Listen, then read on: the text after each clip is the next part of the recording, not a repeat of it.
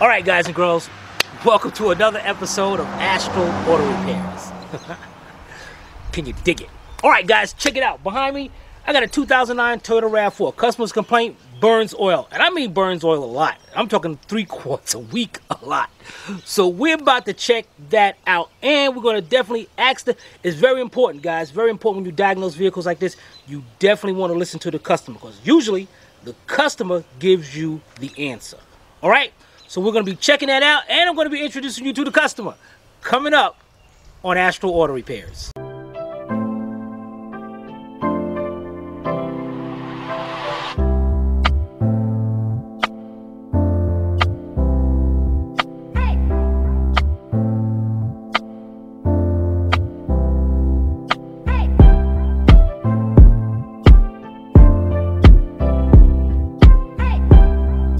This channel is a member of the Astral Stars, which means we have a zero-tolerance policy against the harassment of others.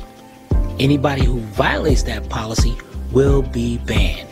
For further information, please visit www.theastralstars.com. Alright guys, here we are. I want you to meet Joshua, aka Shrek.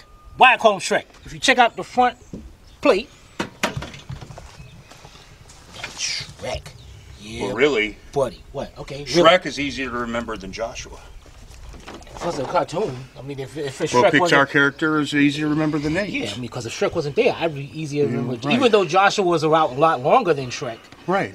But totally got it. But leave it to Pixar. Well, so Shrek uses YouTube quite extensively to work on his cars. Yeah, you should get your own YouTube channel. But this particular job is bigger than I, so I called you in.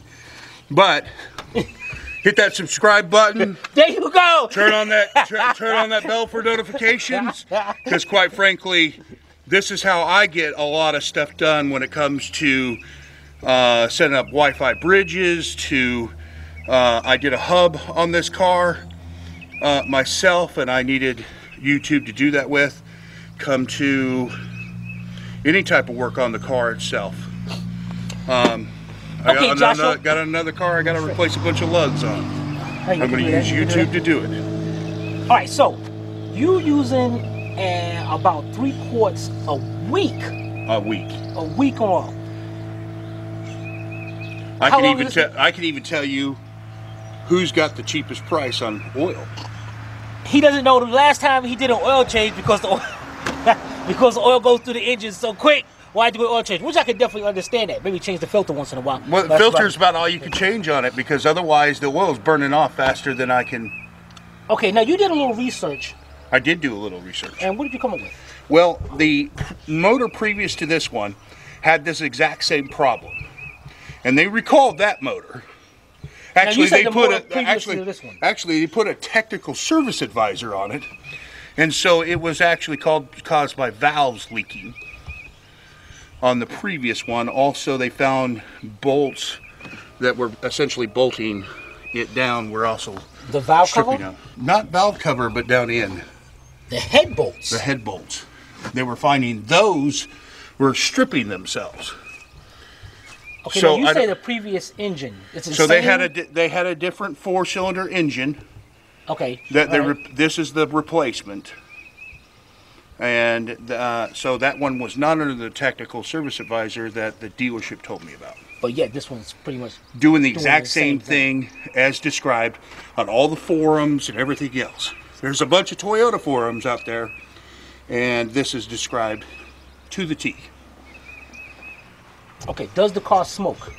It does smoke once in a while, but you can smell it more than anything else. It burns real rich. Okay, do you see what color the smoke is? No, it's very difficult sometimes. Well, it's got to be really cold for you to see it to smoke, and so it'll be a little bit white. A little white. No, it's more white than anything else. You don't see the dark. Because the white and the blue is like really close. Okay. I mean, really close. I'm not so sure. I haven't seen the blue per se, but I'm just talking. It's a very cold day. Most of the time, you just smell it. And then come out the back of it, one of the times I did have a bunch of black come out the tailpipe. Okay. Now this catalytic converter has been replaced. All right. Guys, okay, he just said the catalytic converter has been replaced. But I'm getting, of course, getting. And how long ago was this? This was just last year. So. And what was you about to say? You're still getting. I'm started getting errors again. On the P0303? P0140? P0040. 040.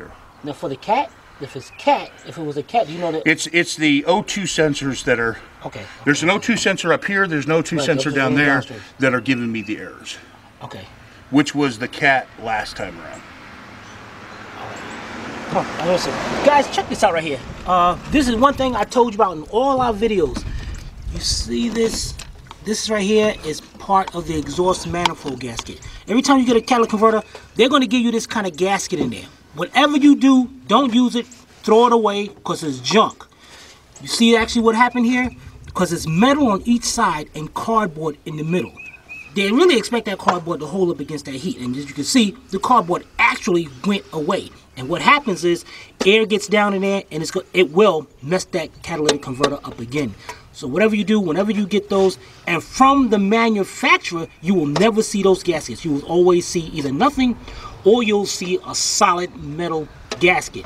So we got, what we're going to see here, guys, if, now sometimes it's really, really difficult to diagnose a car that's burning oil if it's not leaking. Now this does have a small leak in the back, but not 3 quarts a day worth.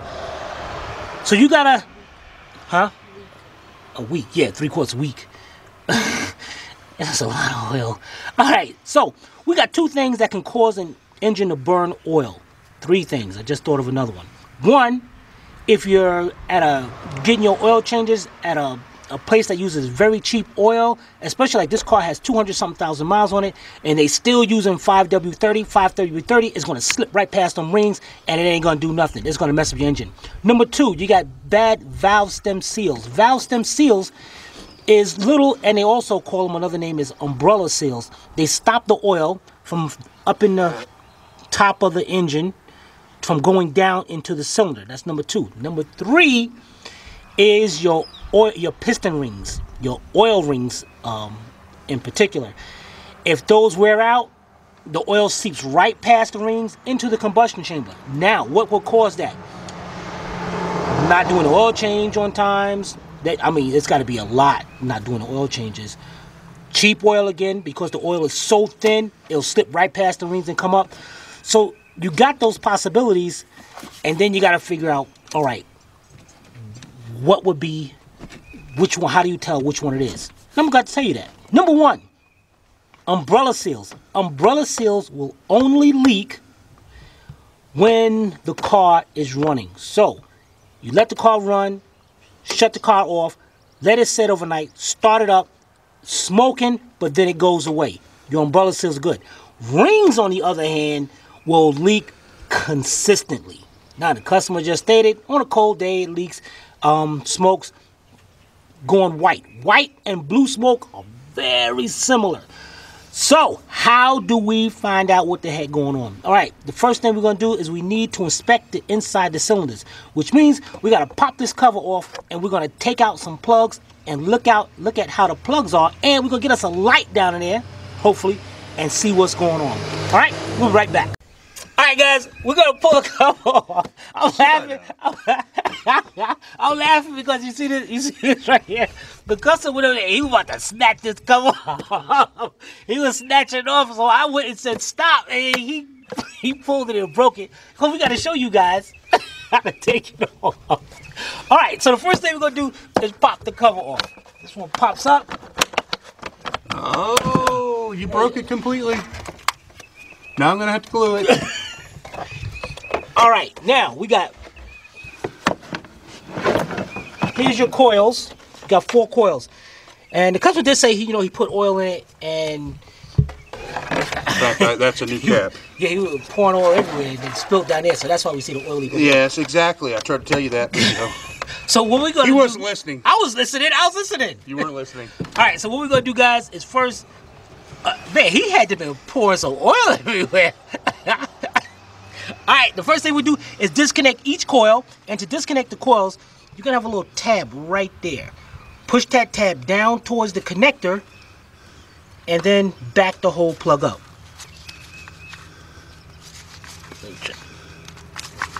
Come on, you can do it.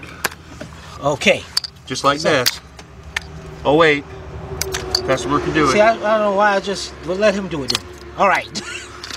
Alright guys, let's get some tools so we can take up the coils and the plugs. We'll be right back.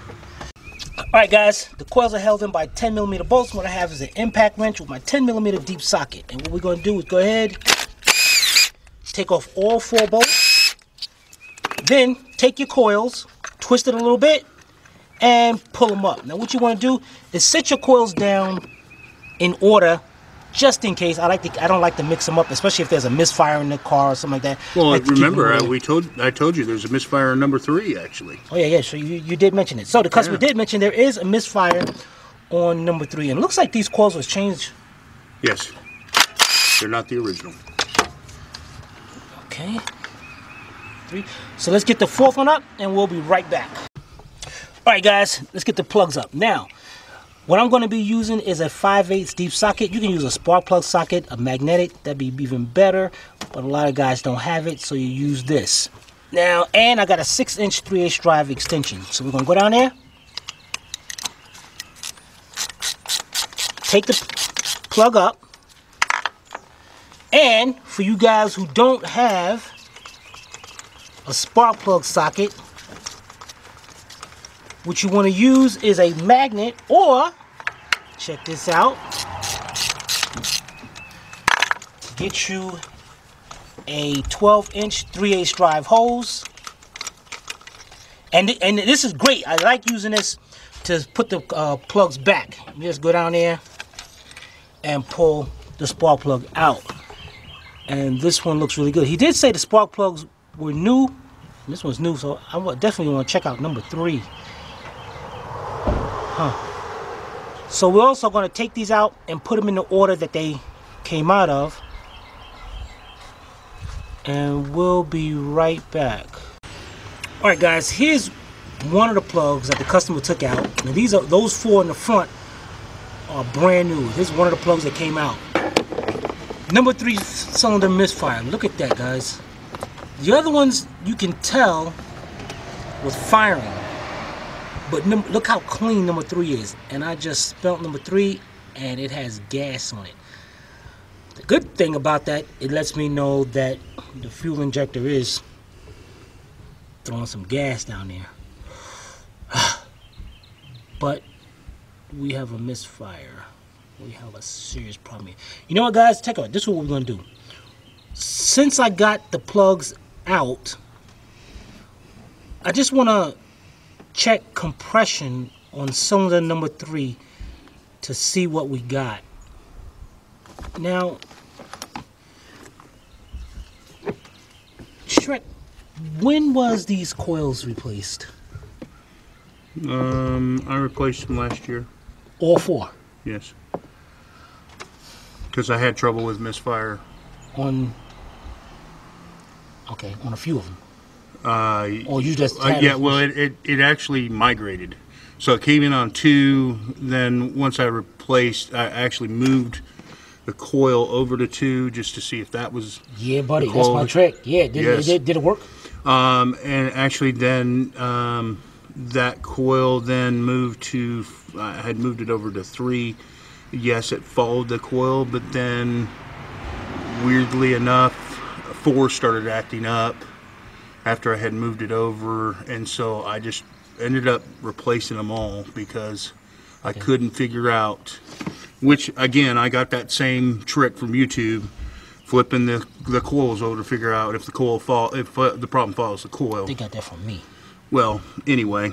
All right, so after you replaced all the coils, if they got it from you, great, you know, but you got a lot of different videos out there. Yeah, all of them got it from me. All of them, and it makes sense. I mean, you know, you want to know whenever you're troubleshooting anything, and I have background in cable TV and then also electrical, you do want to know if something follows the problem, and then that's how you determine whether the part is bad or not. So after you replaced all of them, It went away, and we had no misfires. No misfires up until this last week, when I had another misfire. Number 3. Actually, correction. There was a misfire about 4 months ago, but again, with it burning oil, I chalked it up to I was burning out through. You know, you go through more parts. Yeah.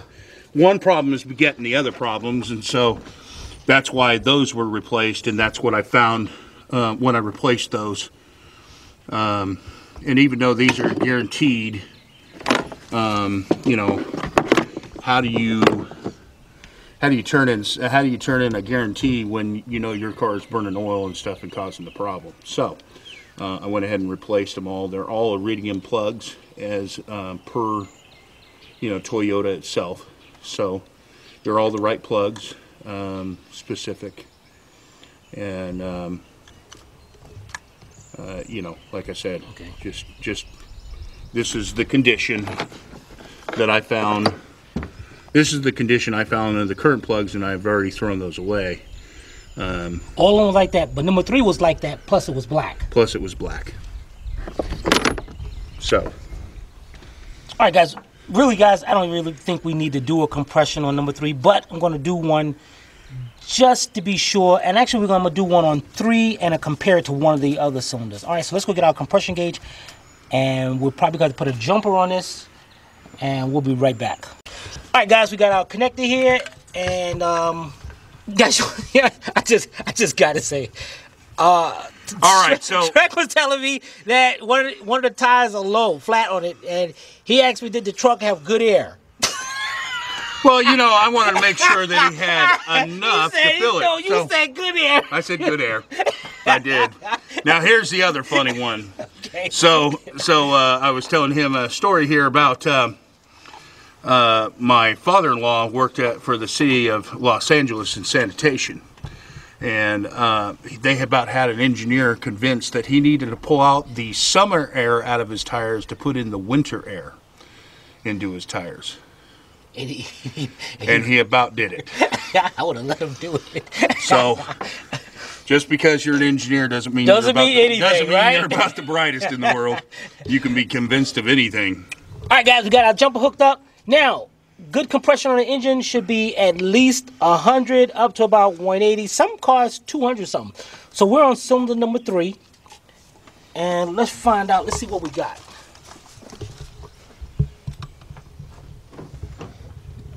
Don't you want me to do that so you can watch the air?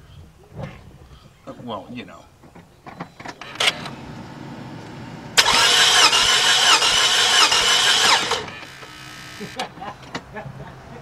I don't know. Did I? It's holding. Yeah, that ain't good. That ain't good, Trek, at all. Guys, that is definitely low. What I'm going to do... Now, guys, check this out. That doesn't mean anything's wrong with the cylinder, because when you get a lot of gas going down into the cylinder, it takes away the compression. It takes away all that oil that's letting you build up compression. It takes it away. So that could be the reason why that cylinder is low. There is a good way of us testing that. But let's go over here. Let's go to number 4. We're going to try number 4 and see what number 4 does. All right, so let's get this hooked up. And no, you know, we got to be back. Let's just do this real quick. See, I did hire the right guy. Heck yeah, you're an astro. You see that motto up there? If we can't repair it, nobody can. All right, here we go. Number 4.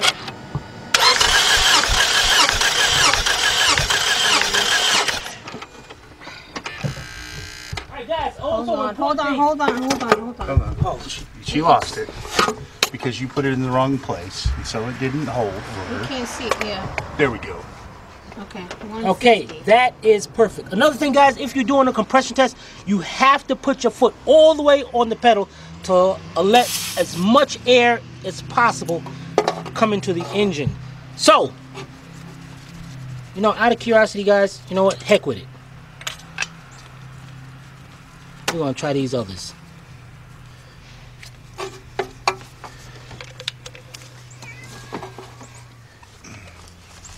Josh with the holding the camera. I mean, the gauge.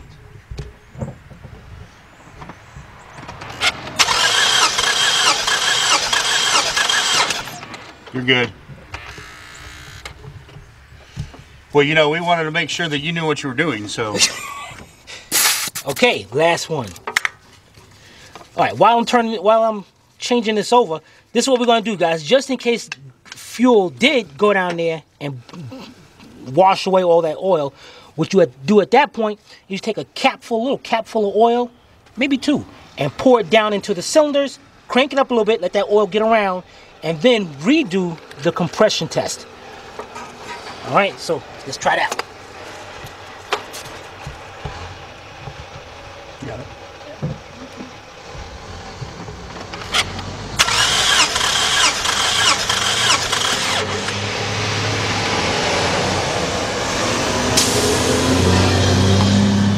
Good? We're good. We're good, okay. Just to be, hey, okay, just to make sure we did this correct. Let's do this one more time on number 3.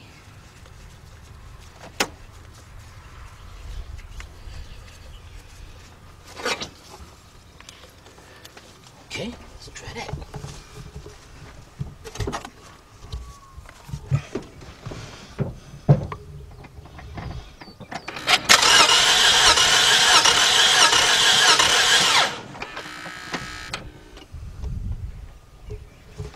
Okay, where we at? 90. Same spot. Same spot. Okay, guys, we're gonna get the oil and we'll be right back. All right, guys, got our oil using 1540. It doesn't matter what weight you use. And what you want to do is, It looks like honey. I should put it in a honey bottle. Give it to one of my enemies. Send it to him under somebody else. No, I have another story for off camera for that one. All right, guys, what I'm gonna do is put 2 of them in there, and then now this, guys, I'm gonna crank it over, but I'm not gonna crank it over a lot because at a point like this, what you should do is disable the fuel pump so the injector's not pumping more gas down in there. But all right, so we did that. Then I'm gonna just crank it over for a second or 2 and get that oil moved around the rings, around the cylinders.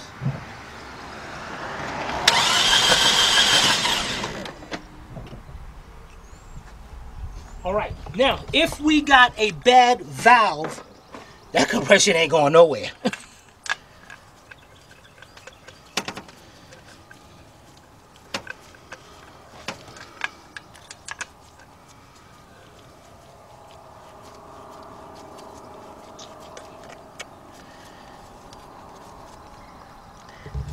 Okay, if I had to guess right now, I'd say the compression is going to go up. I would say the gas is what did that, but let's find out.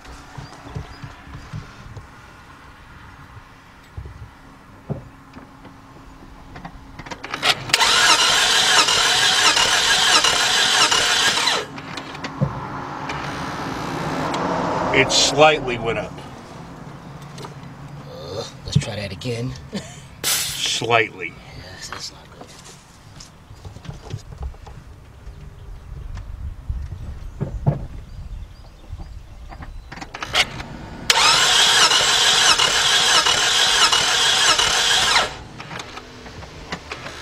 Again, slightly. You're a bit stronger going off to start with than it was before, but it tops out at that 90, which is actually above what we were getting to begin with. See, we were below 90 before, so you're actually hitting 90, so it did go up. Let me say, it is given. We do got 90, but that's still compared to 150 on the other cylinders. Correct. Oh, we definitely got something going on. All right, guys, what we're gonna do here, out of curiosity, just again, we're gonna put all the plugs back. We're gonna clean up number 3, put the plugs back, and put the coils back, and get this vehicle running to see what we get. All right, we'll be right back. All right, guys, we got all the coils in, everything's hooked back up, plugs in.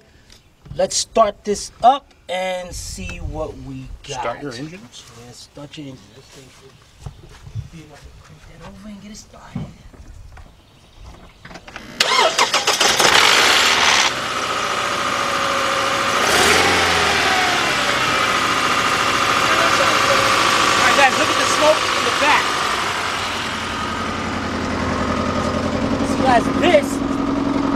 This is blue. That is definitely oil.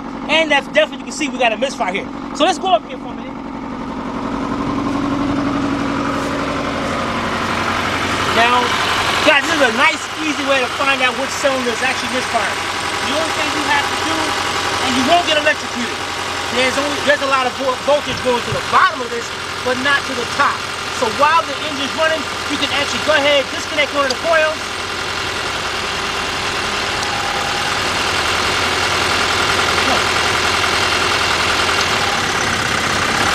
Number 3 is firing.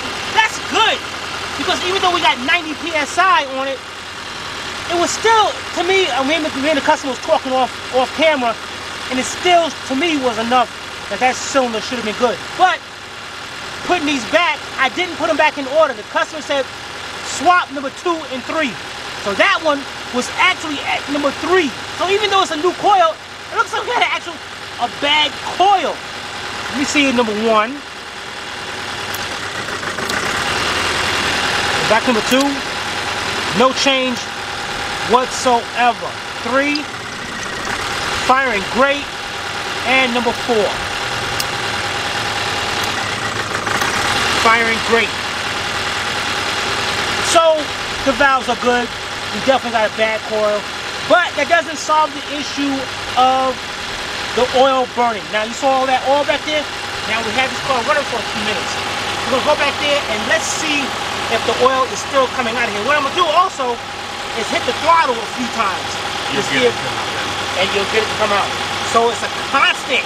That's not good now. It's a constant smoking, which now leads us down to the rings. That's not good.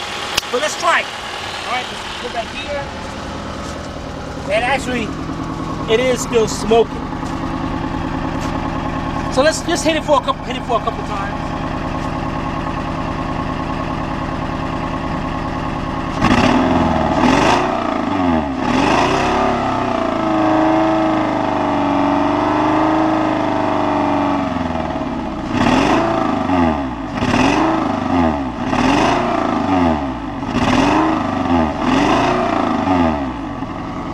The only downfall to you fixing this now is when people are following me too close, they won't back the heck up.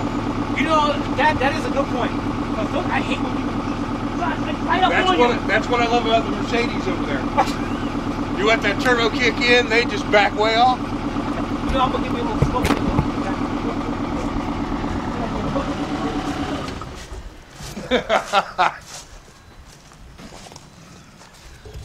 All right, guys. So there we have it. Now, here, guys, is what the important part is. This is where the customer's answer to this question really helps you out. Does it smoke like that all the time, especially when you're hitting on the gas and does that? Does it go away at any time during the day or anything? No. So that lets me know. Okay. Depends on the density of the air. So if it's colder out, typically you'll see it more. If it's really warm outside, you won't see it, but you smell it. Did Joshua just hit me with this mess? Did Joshua just tell me some? You smell it. He just told me something. The density of the air. Yeah. He just sat here and ran some NASA stuff on me.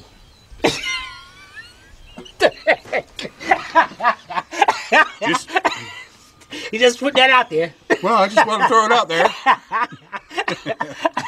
Okay, all right. So check it out, guys. We know now that, and it's kind of messed up. His umbrella seals are probably good. I mean, you don't know because it could have been still leaking. But we definitely know that his smoking is coming from the rings, the piston rings themselves, because it's consistent. It doesn't go away whatsoever. And what I'm saying by the valve stem seals is, yeah, they could be still bad and leaking down there and probably could contribute to it because it did smoke a heck of a lot when it first started, and then it slowly started going away, but it still smoked. So You know, guys, you know we're doing the engine rebuild on the Kia. It looks like we're gonna be doing an engine rebuild on a Toyota Camry. So yeah. Now, guys, when you got to do the rings on these cars, you can rebuild these inside the car. You can just drop the oil pan, take the cylinder head off, take off the connecting rod, and pop the pistons out. I know that sounds easy, but you can do that. But how many miles it has? 230,000. 230,000. So what you're saying is find a motor. No, and that's a good question. I'm glad Joshua asked that, because I don't trust junkyards at all. Okay. Because you put a motor in here, and if something's wrong with it, you know, that's all. You don't get your money back. That's all they're gonna do is keep giving you other motors. Other motors. And so on something like this, what I definitely recommend is either getting rebuilt or having this one fixed, because we know it runs, we know it don't knock, we know we don't tick. So Timmy's a great rebuilder. Yeah, you got to check out video. We rebuild engines all the time. So in other words, I'm helping you rebuild my engine, so I learn how to rebuild an engine. Yes, you would be. You would be definitely doing that. That works. So we're gonna definitely be pulling this engine. Because you know that Camry probably has this same motor that you're working on. No, we have a Kia. No, you said you had a Camry too. No, I said Kia. Well, you said a Kia, then you said a Camry. I did not say Kia. We're going to go back in the video. We're going to go back in the video. Did I say, see? I didn't say. We're going to go back in the video, and he is going to say Camry, because I heard definitely Camry. I'm going to tack on $200 on his bill just because. And what I'm going to do is I'm going to make sure that gets into the actual video, goes online, so I can be proven right. Okay, you watch the video. The video's going to be watch. You're saying that I wasn't listening. That's right. You was not listening, because I did not say Camry. I said Kia. I know you said Kia. What your Kia? I thought. What is Shrek? What is Shrek? What is? Yeah, Ogre. I thought Ogre's had good hearing. Well, I mean, I heard Camry in there. Okay. I heard Camry. All right, guys. So that's where we're gonna be at. We're gonna be pulling this out. We're gonna get some prices together, and it's gonna be a fun job. And at the same time, we're gonna be pretty much what we're gonna do, guys. We're gonna rebuild the engine. We're not gonna get no new cranking up. We're gonna get new bearings, replace all the gaskets. So when we set this engine back in here, it'll be like. Well, and it gives me the opportunity to learn, because my father's book smart, not engine smart. Yeah, it's gonna be fun. You're gonna love it. It's addicting when you get the engine on the stand and rebuilding it. It's fun. All right, guys, we'll be right back. All right, guys, girls, there you have it. Looks like we're gonna be pulling this engine out and doing a rebuild. And actually, cool. When we do this, we're gonna be actually doing this engine right here on the stand, and the customer is gonna be doing 75% of the work. Yeah, why? Because he's gonna really enjoy it, guys. You really Brandon out there, one of our subscribers, rebuilding an engine on a Jeep Liberty. He's got addicted to it. He loves it. So I know this customer is gonna definitely love it. It's definitely fun. So definitely stay tuned for that rebuild. All right, if you have any kind of comments or questions, be sure to put them in the comment section below, or you can email me direct to tim@astralautorepairs.com. Guys, girls, this is Timmy from Astral Auto Repairs. If we can't repair it, nobody can. See you next time.